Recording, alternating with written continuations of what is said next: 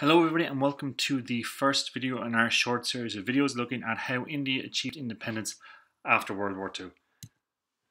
As always, we begin with our learning outcomes, so by the end of this presentation you should know how the British East India Company brought India under British control. Second, you guys should know 3 tactics adopted by Mahatma Gandhi in his pursuit of Indian independence. And third, you guys should know what the Quit India movement was and why it stopped. So it is important to say that this is not a comprehensive history of how India achieved independence. It is being discussed in the context of the massive decolonization process at the end of World War II. Now, India officially became part of the British Empire in 1858. The British rule in India was known as the British Raj.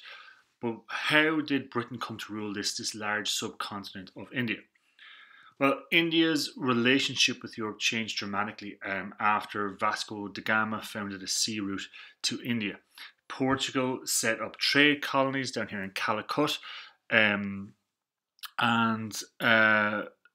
from these trading posts, they would trade desired Indian goods like cotton and silk. The British arrived here in Surat in 1608. Queen Elizabeth I, before her death, she had given a charter to a British company. This company became known as the British East India Company and was given a monopoly on trade in India, meaning that no other company from Britain could trade in India. However, other countries did have trading posts in India, and these countries regularly attacked each other. Merchants in India, because there was such a demand for the goods, they increased prices. So to try to drive down the competition, the competing powers in India tried to eliminate their competitors, which led to a lot of conflict between the Portuguese, the Dutch, the French, the Danish and the British in the Indian Ocean. So the British East Company developed an army to protect their company, and eventually the British, who were setting up fortified trading posts because of the attack from the other powers, they came into conflict with the local rulers in India.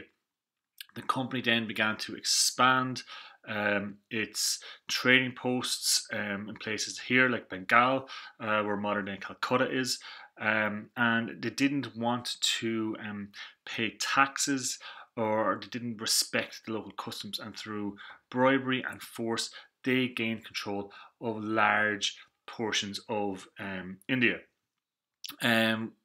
With thanks to men like Robert Clive and victories in military conflicts at the Battle of Plassey, and through their bribery, they really fortified their positions.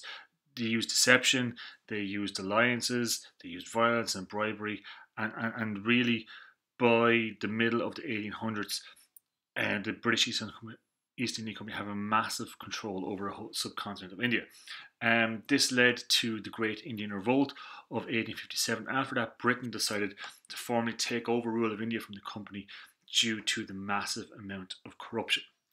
While there were many attempts in India to throw off the British yoke, what we're going to look at and where India really began their successful push for independence started after World War I. And the main figure behind this push was the famous Mahatma Gandhi. So Gandhi became famous for fighting for rights for Indian people in South Africa. In 1915, he returned to India and he attempted to win Indian independence. He became associated with the Indian National Congress Party, or the INC. Gandhi's program was focused on 3 main kind of tactics. The first was non-violence. Gandhi did not believe that violence should be used to gain independence. The second thing that Gandhi preached was the idea of non-cooperation. He believed that British rule had only been allowed to take place in India due to Indian cooperation. Gandhi said that India should stop cooperating with British rule, and if they did this, then British rule would collapse. Along with this policy of non-cooperation, Gandhi promoted a policy of Swadeshi, which was a boycott of all goods that came from Britain, and they did this to kind of undermine Britain's position in India. These policies were very popular in there, with large protests taking place, and these protests forced the British to give India more independence. They gave India their own parliament, they gave them control over certain governmental departments such as the health department and the education department. They also gave the people of India more voting rights.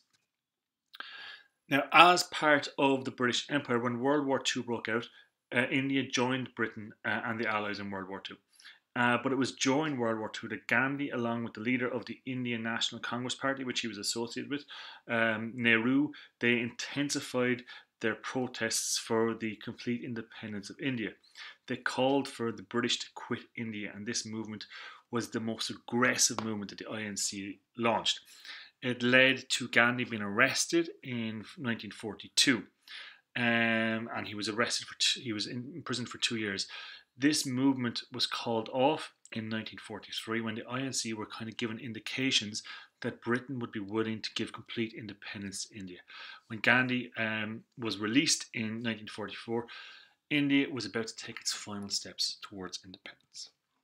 So that brings us to the end of our presentation. So you guys should now know how the British East India Company brought India under British control.